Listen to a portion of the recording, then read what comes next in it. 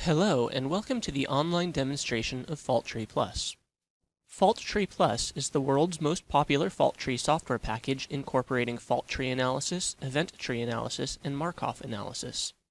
With these three modules, you can analyze the combinations of events that can lead to a hazard, analyze the range of possible outcomes of an initiating event, and model the interdependencies between systems or components. Fault tree diagrams represent the logical relationship between subsystem and component failures and how they combine to cause system failures. The top event of a fault tree represents a system event of interest and is connected by logical gates to component failures known as basic events. After creating the diagram, failure and repair data is assigned to the components. The analysis is then performed to calculate reliability and availability parameters for the system and to identify critical components. Let's take a look at how to use the program FaultTree Plus. Constructing a fault tree with FaultTree Plus is very simple and can be accomplished with a few simple mouse clicks. To begin, I'll add a top gate. Once I have my top gate, I can add additional gates or basic events to the tree by selecting the Add Gate or Add Event toolbar buttons and clicking where I want to place them.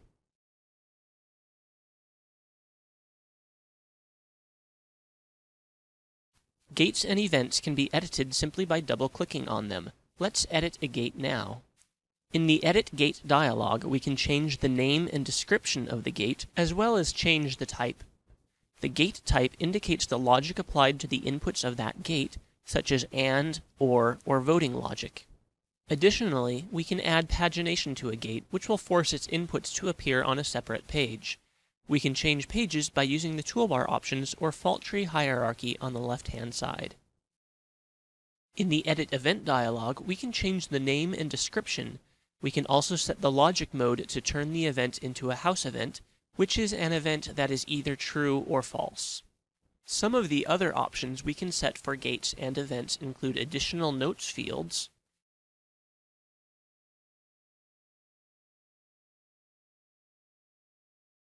hyperlinks to web pages or documents,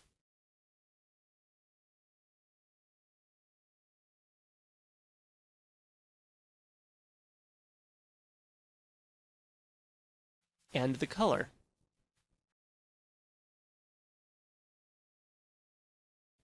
You can either add probabilistic failure data from the Edit Event dialog, or you can create a generic failure model.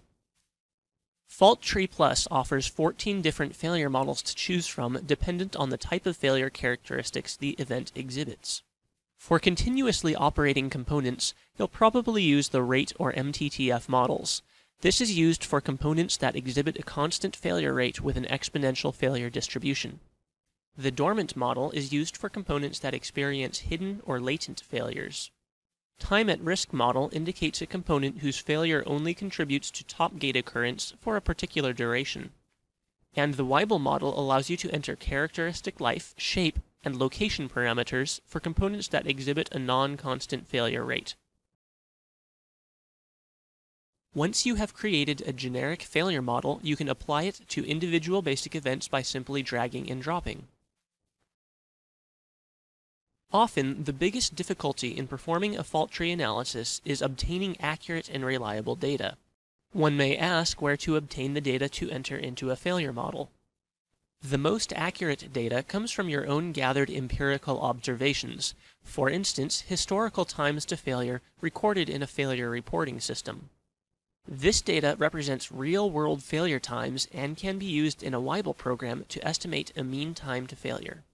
The next most preferable source would be from a library. Many organizations collect failure data from diverse sources and estimate times to failure from statistical analyses of their gathered data.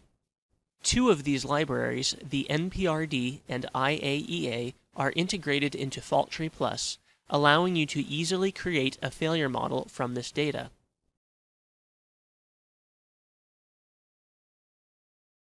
Manufacturers will also sometimes certify a mean time to failure for their components, based on their own testing.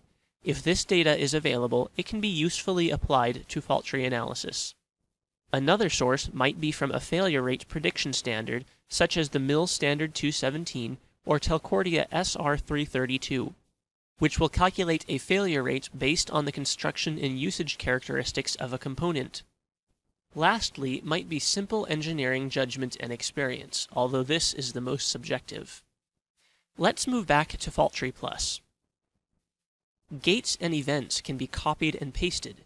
This can be useful to duplicate an item without having to duplicate the effort to create it. It can also be used to create common cause failures. If I copy and paste an event, it will make a duplicate of that event elsewhere in the tree. Note that their names are the same, indicating they're the same common cause event. This can be used to model a case where the failure of one component can affect two otherwise independent systems. If I copy and paste special, a new event is created with the same properties. This is used to reduce data entry time and can be used when you have many similar components within a system.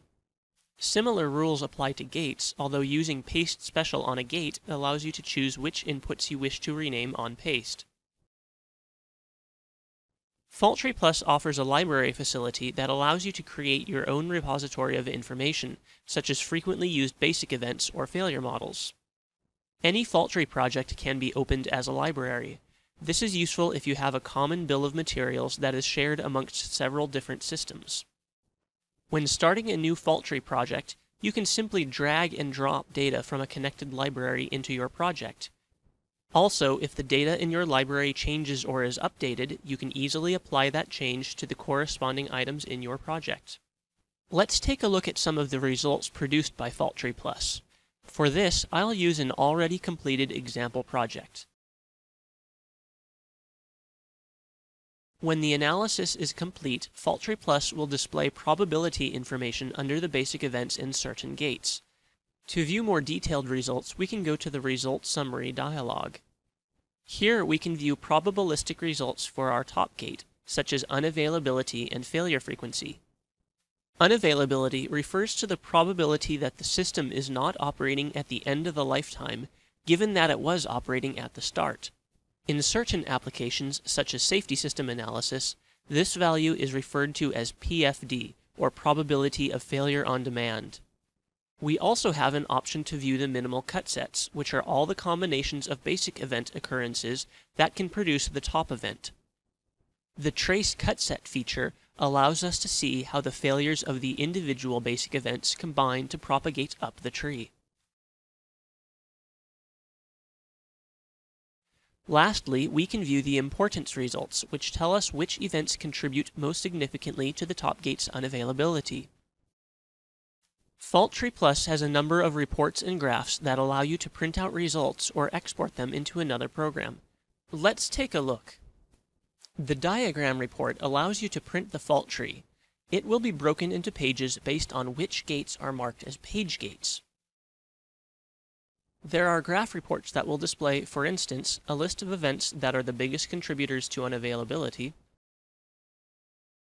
or give a profile of the system unavailability over time.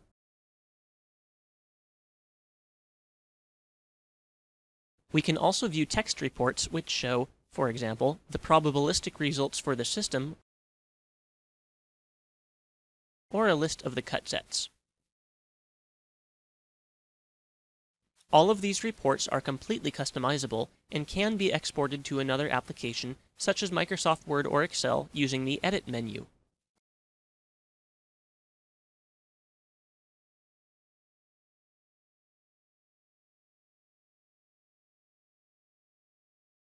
I hope this gives you an idea of some of FaultTree Plus's basic capabilities.